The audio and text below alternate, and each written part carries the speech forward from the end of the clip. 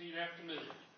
I do solemnly swear that I am duly qualified, according to the Constitution of this state, to exercise the duties of the office to which I have been elected, and that I will, to the best of my ability, discharge the duties thereof, and preserve, protect, and defend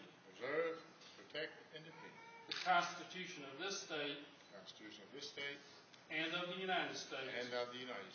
So help me God.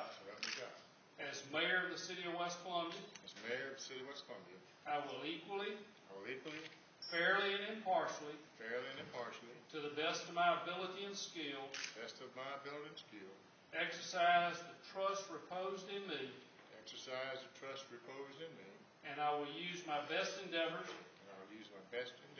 to preserve the peace and carry into effect according to law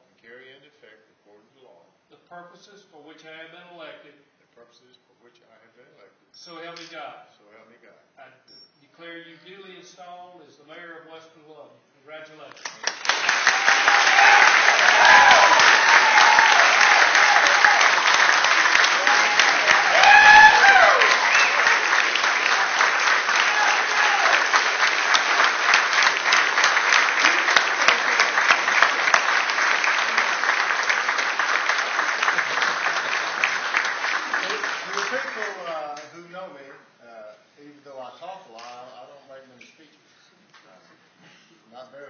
When you put them in front of a microphone. But I do want to say one thing.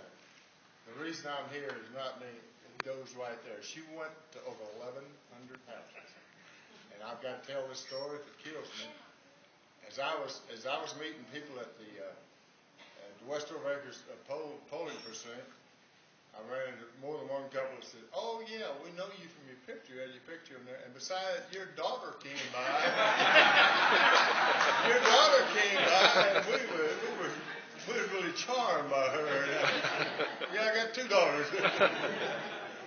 But listen, thanks to everybody in here.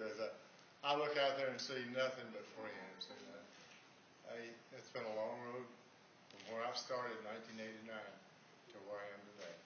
I must thank Jenny and Myron in advance. Worked with them for 20 years or more, and they have done a great job in the city. See an old friend John Coughlin there, who's retired a couple of years ago.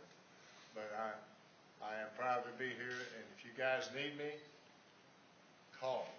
Nothing's changed except title. I still work for the city, and I'd like to help y'all any way I can. Thank everyone